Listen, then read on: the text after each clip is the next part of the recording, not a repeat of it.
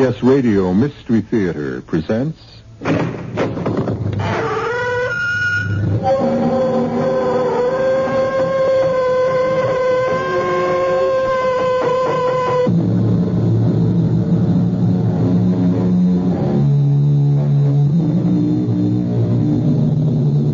Come in. Welcome. I'm E.G. Marshall. Settle down and let me ask you a profound and difficult question. What is faith? I'm frank to tell you, I don't know. The word faith is in the dictionary, but do we know that the man who compiled the dictionary knew any more about faith than we do? Well, I should like to give you my favorite description of faith, which comes from the Bible. From the book of Hebrews, where it is written, faith is the substance of things hoped for, the evidence of things not seen. And that is what our story is all about. Mr. Mather, I did what you said. I did just as you said. I followed to the letter what you said to do. I've forgotten what I said. You said, wait till the sun is straight overhead, then go to the big rock, the one that's worn off at the top. You said to take off all your clothes and lie on your belly and press your face hard into the rock and lick the rock with your tongue, you said. Lick the rock 29 times with your tongue. Then put your clothes back on and go home, and you'll be all right. Did I really say all that? Did I really? I must be losing my mind.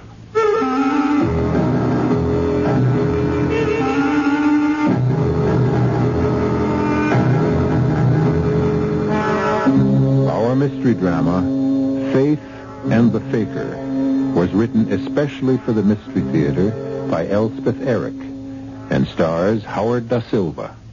It is sponsored in part by Buick Motor Division and Sign-Off, the sinus medicines. I'll be back shortly with Act One.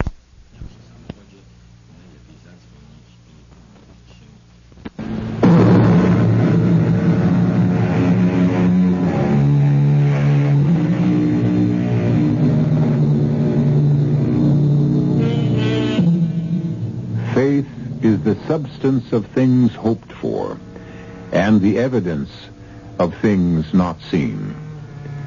Such is the theme of our story, and the leading player is a man who never had faith in anything but himself, and not in the better part of himself either, as we shall soon discover. I'll get the door open in a second, Mr. Mather. Oh, you must be drenched. All right.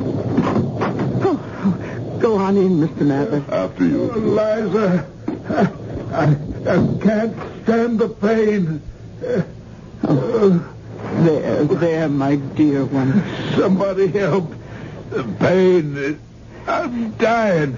Look here, Judd. I've brought Mr. Mather. What'd you say? Oh, the pain. Mr. Mather is here. You'll be all right, Judd. You said Mather? Indeed, I did.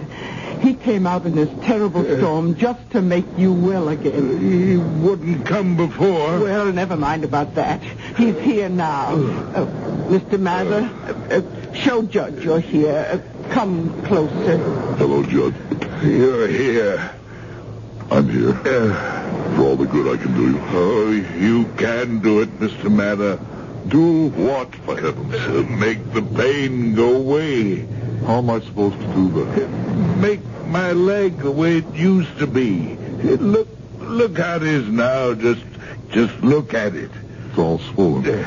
Twice its regular size. It's turning yellow. Fix it, Mr. Mather. Judd, I can't. I don't know how. You need a doctor. There's no doctor on the island. You know that, Mr. Mather. Then go to the mainland. There's a doctor there. With his leg the way it is, he'd never reach the mainland. I don't want no doctor. Not any doctor. I don't have faith in them. I have faith in you. In you. Mr. Mather? Oh, how did this happen? I mean, to your leg.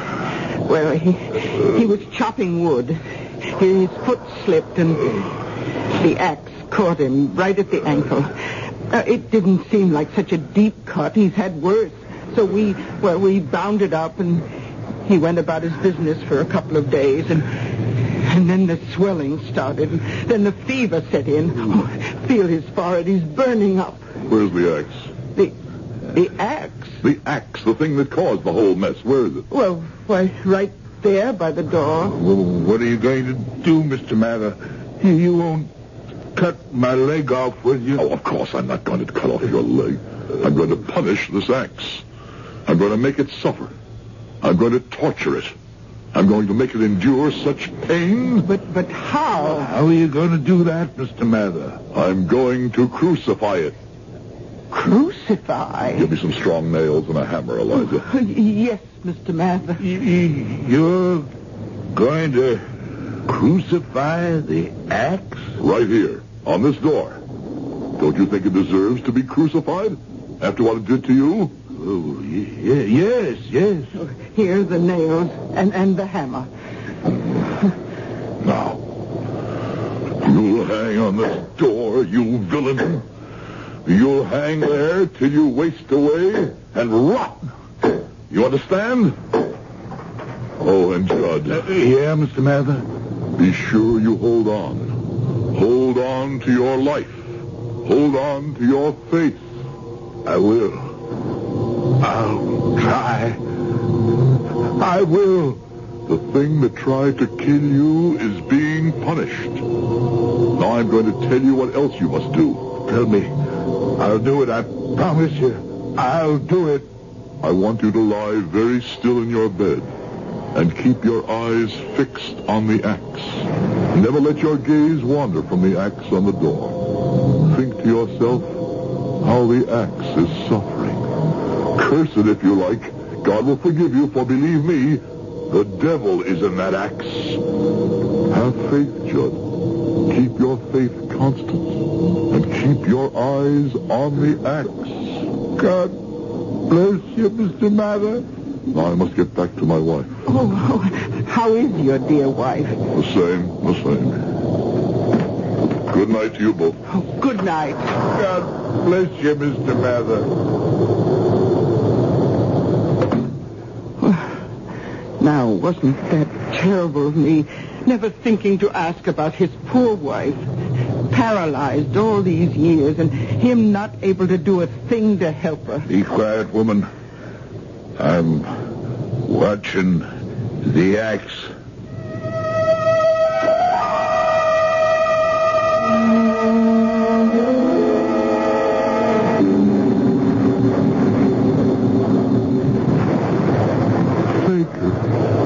Miserable, lying faker.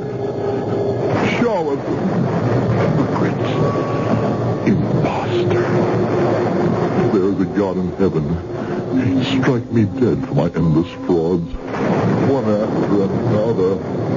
All my life, why do they believe me? Why do they have that idiotic faith in me? I've never told them I could cure them of anything. More than that, I told them I couldn't.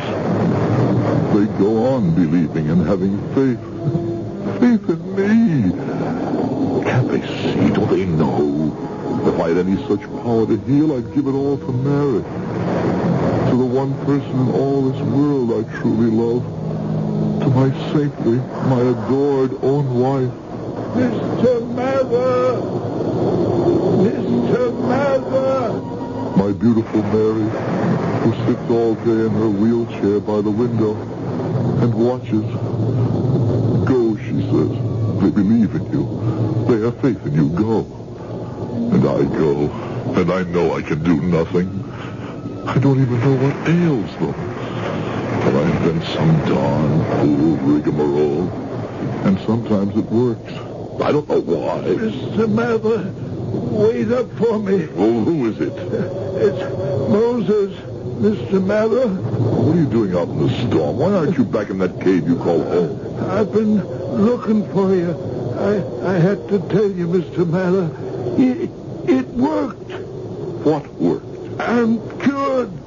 My stomach's firmed up. The sickness is gone. Oh, Mr. Mather, I did what you said. I did just as you said. I've forgotten what I said. Forgotten? How could you forget? You cured me of the sickness that was taking away all my strength, that was making a skeleton of me. How could you forget what you said for me to do? Well, come on. What did I say? You said, Moses, wait till the sun is straight overhead.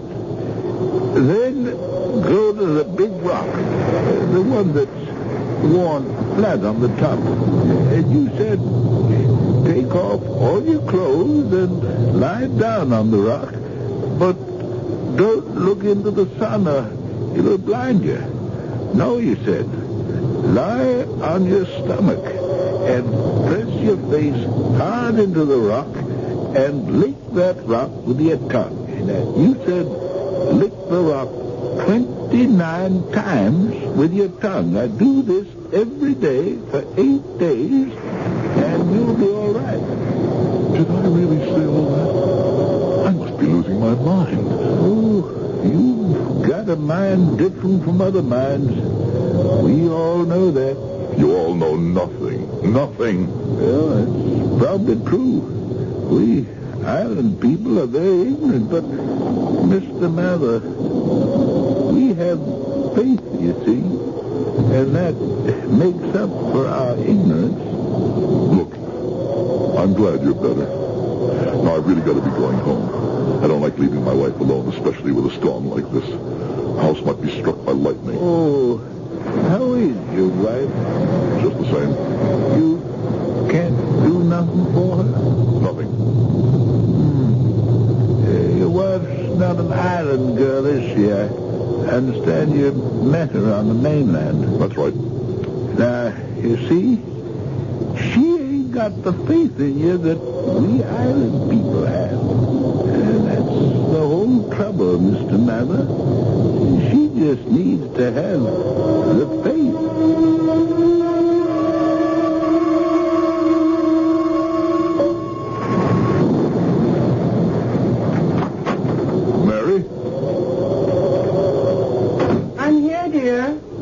I just made some tea. I thought you'd need it. I do.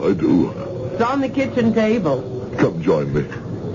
I shall, of course I shall. I want to hear what happened to poor Judd. I think I'll have a spot of rum in my tea. You? No, not for me. Now tell me. Oh, Mary. Why do you make me go on these fool errands? I don't think they're foolish. Oh, there's Judd lying in bed with his legs swollen the size of a tree trunk and the color of a lemon. I asked him how he'd done it, and he said he'd cut his ankle with an axe. It wasn't much of a cut, so they just bound it up with something. And a few days later, it started to swell. Well, there he is. Can't move out of bed in terrible pain with a raging fever. So what did you do for him? What could I do? I don't know anything about such things. If I tried to do anything, I could kill him.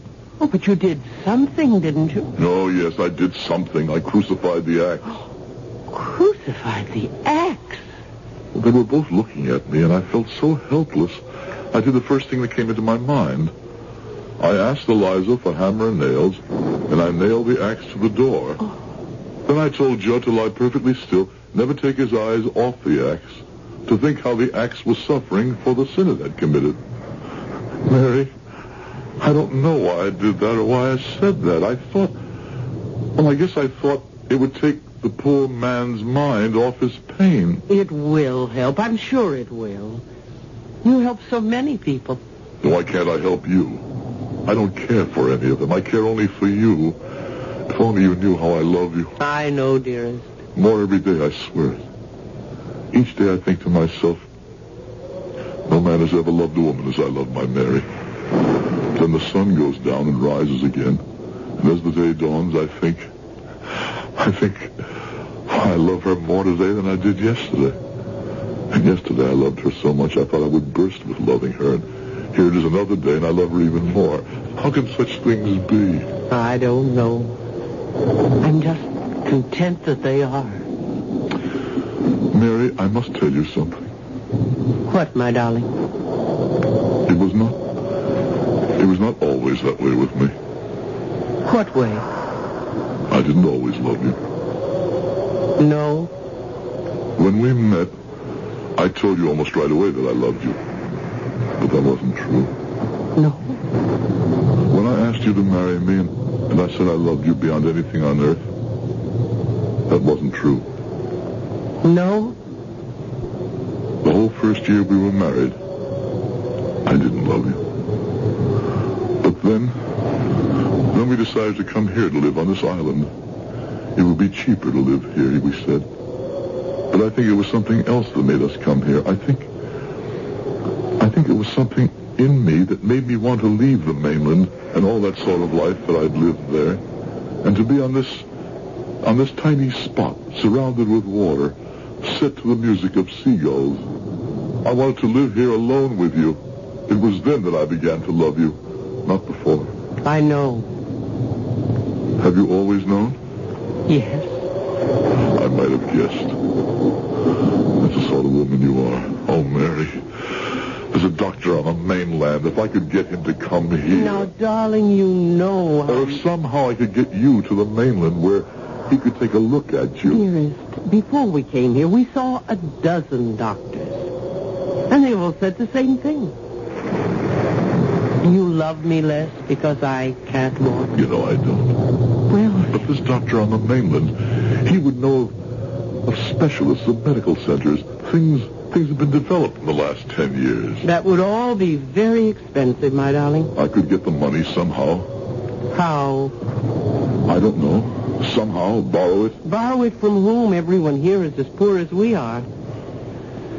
Oh, if we only had the stock in the silver mine that was promised us. I know. If only the old man hadn't died. What's the use of thinking about that? No use at all. None at all.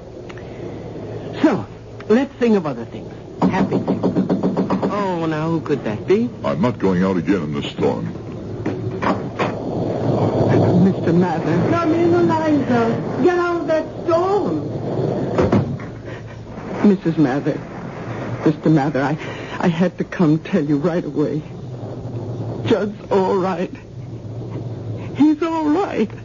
The leg opened up suddenly, just like that. He was lying on the bed, very still, like you told him to do, staring at the axe you nailed to the door, and suddenly I looked at his poor swollen leg, and the flesh parted just below the knee, and all this yellow poison began pouring out. And Mr. Mather, you know what else? At that very moment that the flesh of his leg parted, that axe dropped straight down to the floor. Straight down to the floor, Mr. Mather. I was standing right there, and I saw everything with my own 2 eyes.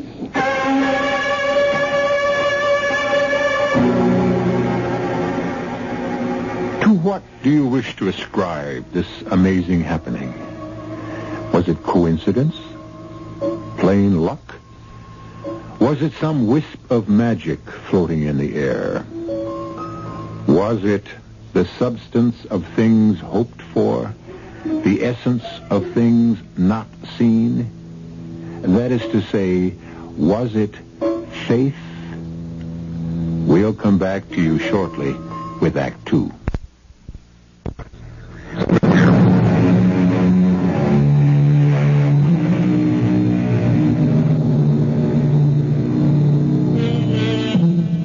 Weeks have passed since Mather visited the man with the sorely infected leg. And Mather's life with his beloved Mary has resumed its normal course. A narrow life, lived meagerly, yet happily, because of the great love between them. Then one day...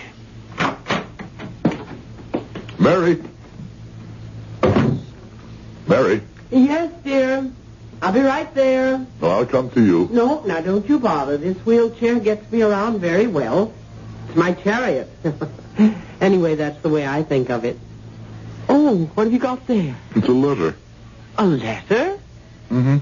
Packet from the mainland was in the harbor when I was coming back from the market. Captain shouted to me and held up this.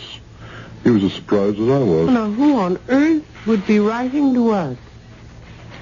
Oh, you don't suppose it could possibly be about the silver mine stocks? Oh, no. Oh, no, it's too much. Is it about the silver mine? Oh, no. You remember a few weeks back I told you about old Moses who lives in a cave near the sea? Oh. How he was troubled with a bad case of diarrhea, and the poor old man was near to exhaustion. He begged me for help. Well, what could I say? I said the first thing that came into my head. I said, go lie on the flat rock at midday. Lie on your belly for an hour. Then, because it didn't sound like much of a recommendation, I said, lick the rock 29 times. I don't know what made me say that. I suppose I liked the sound of it. And did he do it? Faithfully, every day. And it worked. It actually worked. Oh, darling. I don't understand why it worked. It was such an idiotic thing to tell him to do. But it did work. You made it work. Wait. A week ago, I was passing by that rock, and I climbed up and took some scrapings of it with my knife, and I mailed them to a laboratory and asked them to analyze it. This letter is their answer. Mary, that rock, that silly flat rock lying out there in the sun, it contains a large percentage of kaolin. Of kaolin, Mary. Do you realize what that means? Well, I don't even know what kaolin is. It's a kind of clay, a very fine clay, almost invisible to the naked eye, and it has the property of absorbing things. Oh, it's famous, Mary. People use it in porcelain and for other things, but most importantly, they use it to correct the condition that was destroying poor Moses. Don't tell him. Don't tell Moses. Why not? Well, he wouldn't understand. And he'd rather think it was you. But I don't want him to think it was me. I'll get that. Nicholas, how are you? It's my wife, Mr. Mather. She's very bad. Come in, Nicholas. What's the matter with Nellie? It's the migraine, Mary. Nellie's half out of her mind with it. Mr. Mather, please do something for her. Nicholas, I know nothing about migraine headaches. What about the pills the doctor from the mainland gave her? Oh, they do no good at all. Darling, you must go. But I can't do anything. You'll think of something. Please, Mr. Mather. All right, let's go.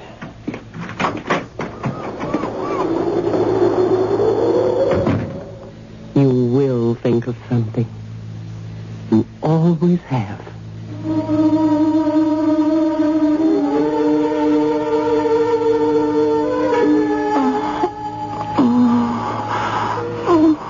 Now, Nellie, I know how much it hurts. An anvil is being struck inside your head. Yes. It's worse. I know. She can't bear to move her head, not even to take some water. I'm not going to ask you to move your head, Nellie. I'm not going to ask you to move anything. I'm simply going to take your hands in mine. Here. First the right hand, then the left hand. There, that's all. That's all? Hush. This is between Nellie and me, Nicholas. Now, Nellie, try to look at me if you can. Look deep into my eyes. Yes.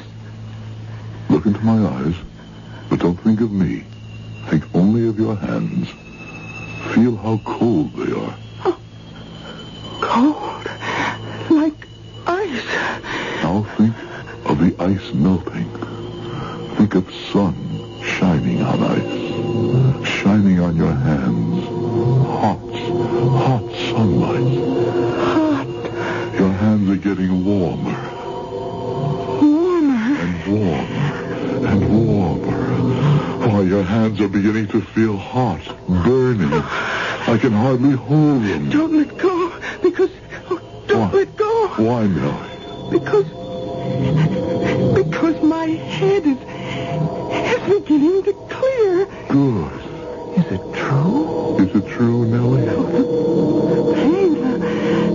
The pain is leaving me. Hold on to my hands till the pain is gone. Don't worry. I'll sit right here and hold your hands till the pain is is quite gone.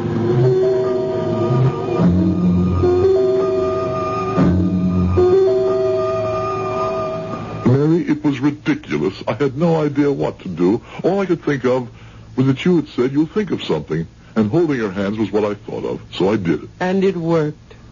Yes, it worked. I don't know why. Nellie had faith in you. But I don't care about Nellie, or Moses, or Judd, or any of them. I only care about you. And I can't do anything for you. You love me. You make me happy. Do I make you strong and well and able to walk? Even raise yourself from that wheelchair? No. Then what good am I? What earthly good am I? Mary, I've been thinking of something Moses said to me that night during the storm. He said the reason I could help so many of the islanders was because they had faith in me. Oh, they do, darling. And he said that perhaps the reason I couldn't help my own wife was because you're not an islander and you don't have faith in me. Darling, I love you. With all my heart, I love you. But do you have faith in me? I mean, the strong faith, the kind of faith that moves mountains, as the Bible calls it. Do you? I only know I love you. Mary, I'm going to get that doctor from the mainland. One way or another, I'm going to bring him to this island. Without money. I'll mortgage my life. And without a boat. I'll borrow a boat. With no one to sail the boat? I'll manage, you'll see. You'll see, I'll manage somehow. Mr. Mather, it's Nellie again, another migraine. You must come. She's in such pain. Nicholas, not now. I have other things on my mind. Please, Mr. Mather, you don't know how she suffers. 2 weeks ago, when you cured her, that was bad enough, but this time it's worse. You must come. Darling, go with Nicholas. You really want me to? I want you to. Very well, if my wife wants me to go with you, Nicholas. Come on. You will think of something, my darling. You'll see. You'll think of something.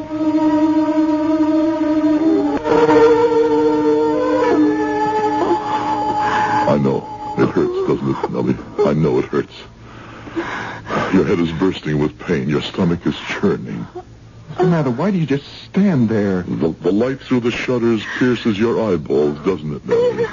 Aren't you going to take her hands, Mr. Mather, or tell her to look into your eyes? No. Well, why not? Are you going to do something else? No. But you can't let her suffer like that. Aren't you going to do anything at all? No. But you are. Me? What can I do? What I did. But I have no power, Mr. Mather, not like you. I'm going to give you my power. Come here. Pull that chair up to your wife's bedside. Sit down. Now, take your wife's hands in yours. That's right. Nellie, look at your husband. Look at him. Nicholas? Dearest. Nellie, your hands are in your husband's hands. Now I'm going to put my hands on top of his hands. Whatever power is in me will pass from my hands into his. Do you understand? Yes. Do you understand, Nicholas? Yes? All right, then. Now look deep into your husband's eyes, Nellie. Never let your gaze wander. And you, Nicholas, keep your eyes fixed on the eyes of your wife. That's it. Very good. Neither of you knew the moment when I removed my hands. That means that my power went into the hands of Nicholas. And now the power in the hands of Nicholas is passing into your hands, Nellie. Yes. I feel... What do you feel? Heat in my hands. My hands are burning. They are burning, Mr. Mather. I can feel them. Like flames. Don't let go. Hold on, Nellie. How does your head feel? Better. Oh, much better. Oh, Nellie. The pain is nearly gone. Stay like that, the two of you, for another 10 minutes, and the pain will be gone completely.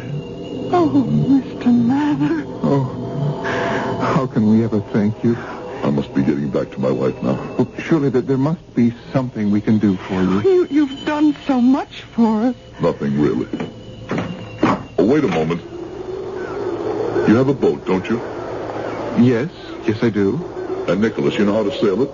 Yes, I know how to sail it. Will you take me to the mainland in your boat? Of course. And bring me back? Well, yes, I certainly will, Mr. Mather. Fine. Sometime in the next couple of weeks. Oh, one other thing, Nicholas. You and I will be making the trip to the mainland alone. But on the return trip, there will be another man with us, a very important personage. Is that understood? Anything you say, Mr. Mather. We owe you so much. You will repay me in full.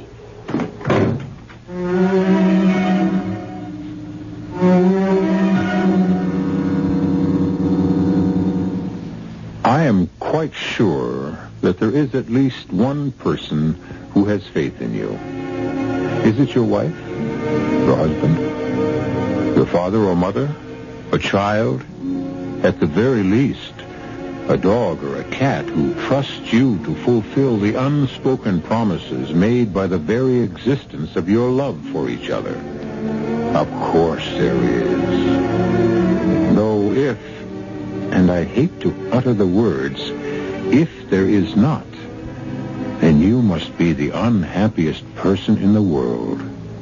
I'll be back shortly with Act 3. I want that sinus medicine. Headache tablets? No, sinus medicine. Sinus tablets. Helps the headache and the pressure. Oh, you mean sign-off. Exactly. Headache pain is one thing. A sinus headache is something else. Sometimes your whole face can seem to throb with pain. You want relief. Take Sign-Off tablets. SINEOFF, the sinus medicine that gives you a full dose of pure aspirin plus a sinus drainer. Sign-Off, the sinus medicine that helps relieve sinus pain while you drain. And Sign-Off doesn't stop there. Have you tried Sign-Off Sinus Spray, the fastest known form of sinus congestion relief? It works in seconds. That's Sign-Off Sinus Spray.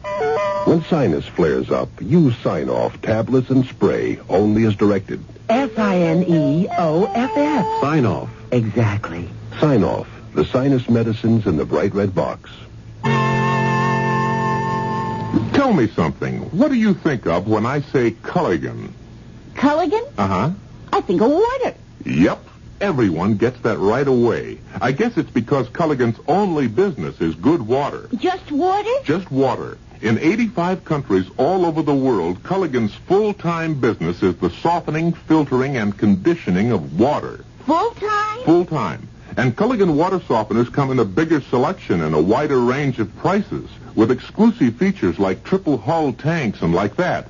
Your Culligan man is a man who cares. Say, does the Culligan... So do as your neighbors do. To rent or buy the leading brand of water conditioner, just call your nearby Culligan man. All right. Hey, Culligan man.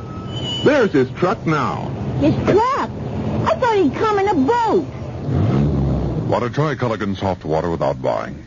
Now you can rent an automatic water softener for as little as $5.50 a month. For complete details on how you can rent a Culligan, pick up your phone and say, Hey, Culligan man! This is WBBM Chicago.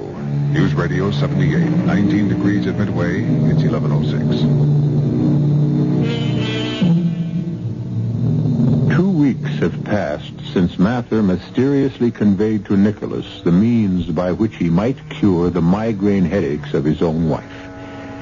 In return, Mather exacted from Nicholas a promise to take him in his sailboat to the mainland. Now Mather is about to demand the fulfillment of that promise. Come in. Come in. Mr. Mather, come in. Come sit down. Have some coffee with us. Thank you, no, Nellie. Another time. Nicholas, today's the day. What day's that? Today is the day you take me to the mainland in your boat. Oh. You haven't forgotten your promise, have you? Oh, no. Oh, we would never break a promise to you, Mr. Mather. How long will we be away? I don't like to leave Nellie alone too long, you know. one of her headaches should come back. Should take us the better part of a day to get there. Then perhaps part of a day to find the person I'm looking for. A little time to persuade him to come back here with us. 3 days, probably. 4 at the most, the very most. Now that you've shown me how to rid Nellie of her terrible headaches, I hate to leave her. Oh, Nicholas, you promised. You must keep your promise. Thank you, Nellie. Oh, I'll be all right. I know I will. And something else, Mr. Mather. Every day I'll go to your house to be sure Mary's all right. Mary does pretty well for herself. She knows how to get around in her wheelchair. Oh, yes, but she might need something from the store. And besides, she'd like the company, wouldn't she, with you away? Of course she would. And it's very kind of you to offer. Nicholas, bring the boat to my dock in, we'll say about an hour. Well, I could be there sooner if you like. No, an hour would be soon enough. I want a chance to talk to my wife, tell her of Nellie's kind offer, and a few other things. Goodbye, and thanks to you both. A good journey, Mr. Mather. I'll see to that.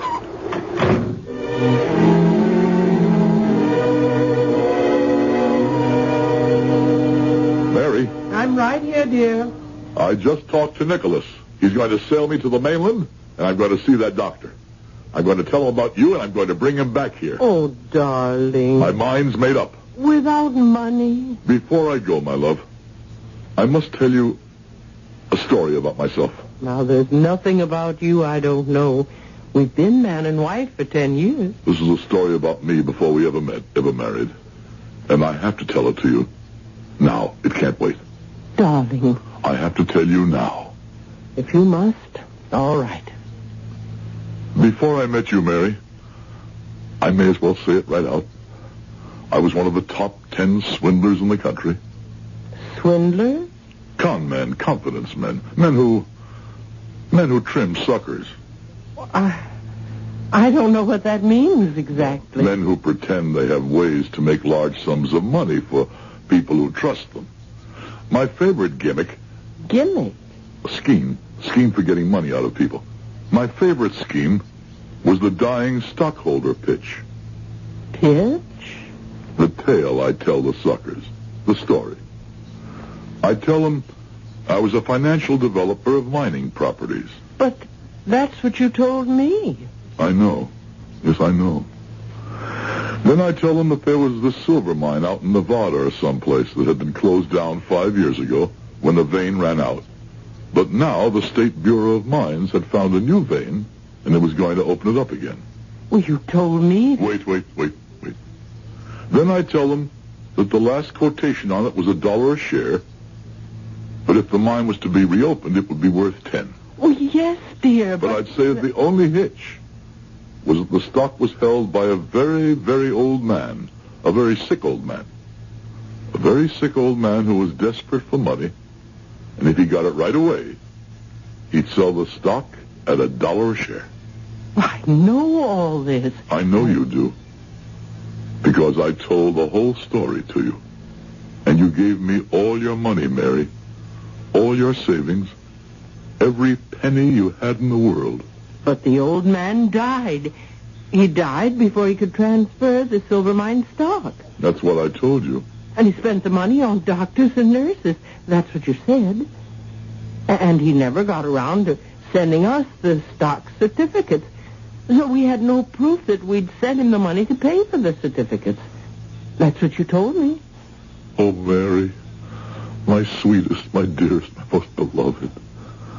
There never were stock certificates. There never was a silver mine. There never was an old man who was sick and dying. Well, then what happened to the money? I kept it. It's what we've been living on for the last 10 years. But why? I don't understand. Why didn't you just take my money and go off somewhere? You must know the answer to that. But I don't. Because I couldn't bear to leave you. But why not? Because I'd begun to love you. It was such a strange, such a new feeling for me. Because I'd never loved anyone in my life. I didn't know how to say the word. Even when I asked you to marry me the word love wouldn't come to my lips. I remember. But you married me anyway, and oh, my darling, for 10 years, such love has been growing in my heart. And I've watched it grow. And now, my dearest, I'm going to sail to the mainland with Nicholas. I'm going to find the doctor who will make you well, who will release you from that wheelchair so that you can walk, run on the beach with me. But we're happy the way we are. Dearest, tell me before I go. Tell me you forgive me for the lies I told you 10 years ago. For the lie I've lived ever since. For 10 years, I've known all I needed to know about you. That you loved me. Nicholas will be along pretty soon with his boat. Let's just sit by the window and wait for him. And hold each other's hand. And not talk at all.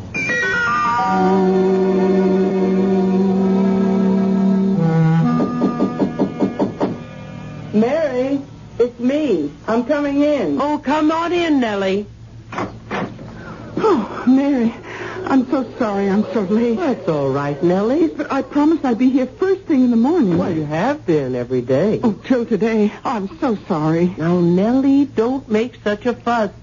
Here, there's coffee on the table. Help yourself. Oh, that I will. And then I'm going to tell you the most fantastic story you ever heard in all your born days. Well, I've heard a lot of fantastic stories in my time. Oh, well, not like this one you haven't.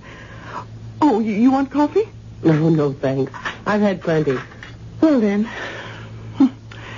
wait till you hear what I'm going to tell you. I'm waiting. But as you very well know, your husband and mine have been gone for 3 days. Your day will be the 4th day. And, well, you know, Nicholas was very nervous about going because he didn't want to leave me. But to tell you the truth, I was nervous about his going, too, for fear I might have another one of my headaches. Ever since your husband showed my husband how to make them go away, well, you know all about that. Yes. Yeah, well, everything's been all right. And after all, they were only going to be gone 3 or 4 days. What could happen? Such a short time, and the trip was so important. Your husband said something about bringing somebody back to the island with them, some very important personage. A doctor. A doctor? Really? A doctor who might be able to help me. Yes, it's so strange that your husband can help everybody, but he can't help you. Oh, he helps me. Just by living with me and loving me. Oh, but not to walk. No. But go on with what you were going to tell me. Oh, well, Mary, this morning I woke up and... What do you think? I don't know, Nellie. Tell me. Another migraine headache. That's what I woke up with. Oh, no, Nellie, no. I was in despair that the pain... But then, you know what I did? I lay quietly in my bed... And I thought of Nicholas.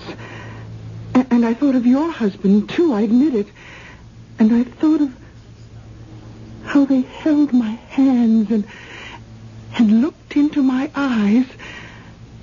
And how my hands grew warmer and warmer as they held them. And how the pain in my head grew less and less.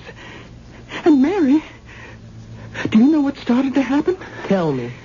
My hands grew warmer and warmer till they were hot.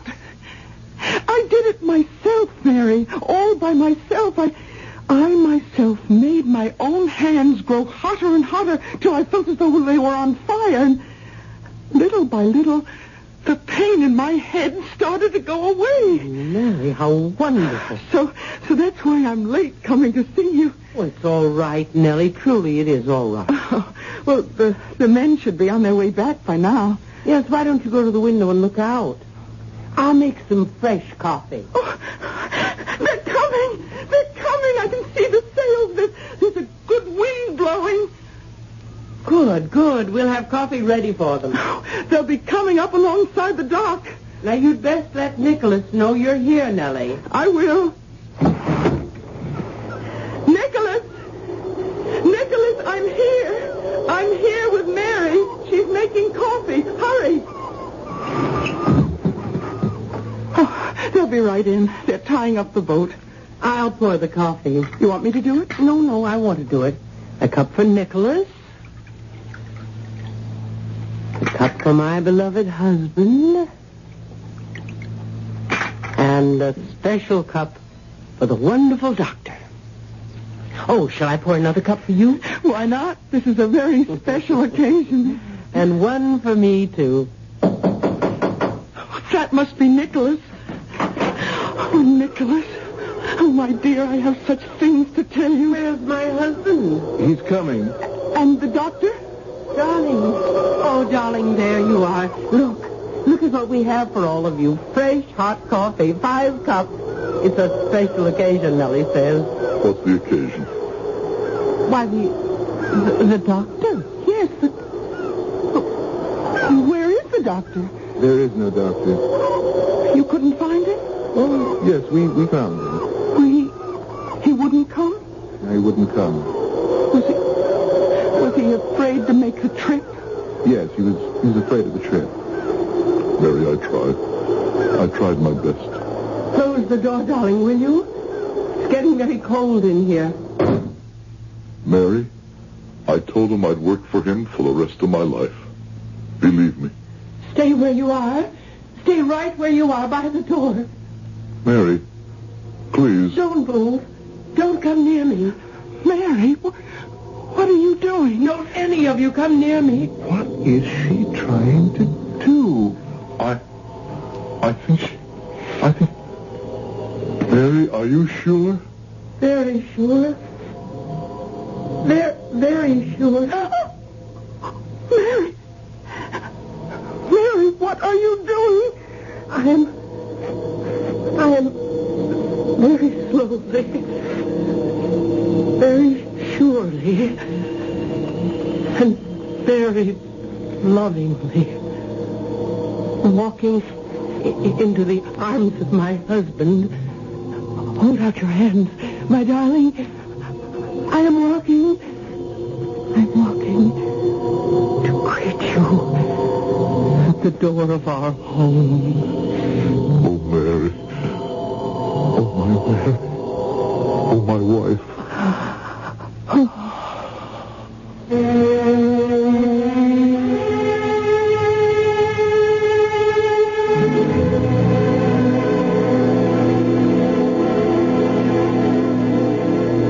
What is the moral of our story, if it has a moral? Why, that the handmaiden of faith is truth. That without perfect truth, there can never be perfect faith. But when both truth and faith are perfect, why then miracles happen. As one has just happened in our story called Faith and the Faker. I'll be back shortly. You're on the open road, rolling free and feeling great about your new Buick Century. Because in published EPA mileage test results, a V6 Buick Century got the best highway mileage of any U.S. midsize car. 24 miles per gallon and 16 in the city. Your Century's comfortable, it's nimble, it's economical, and above all, it's a Buick. Living free.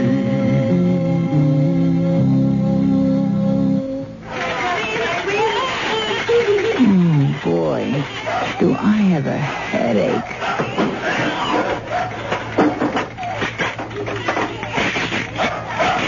Why do they have to make these caps so hard to open? For a very good reason. Children open things that they shouldn't. That's why we have safety packaging. For the life of your child, you can live with a little inconvenience. For further information, write the U.S. Consumer Product Safety Commission, Washington, D.C. 20207.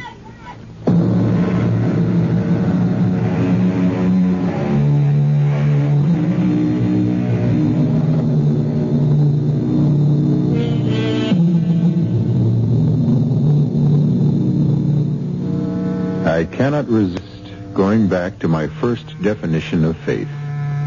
The definition given us by the good book itself.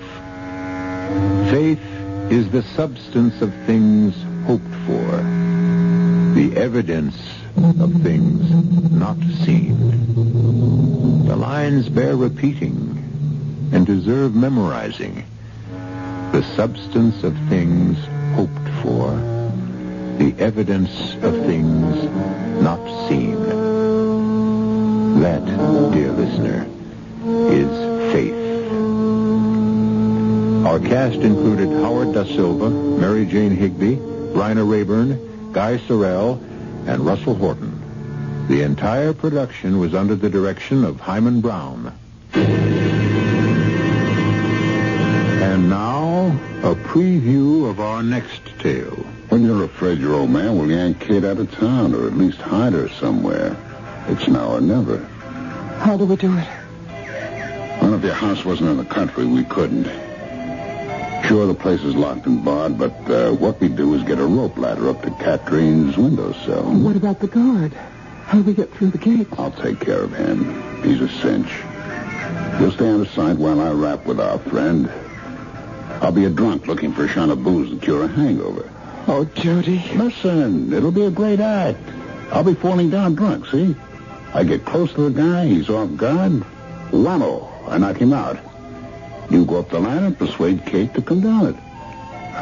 Can I persuade her? Oh, sure you can. You hold all the cards, sweetheart. That plan you've worked out for her is a winner. Radio Mystery Theater was sponsored in part by imported Vigna Rosé wine. This is E.G. Marshall inviting you to return to our Mystery Theater for another adventure in the macabre. Until next time, pleasant dreams.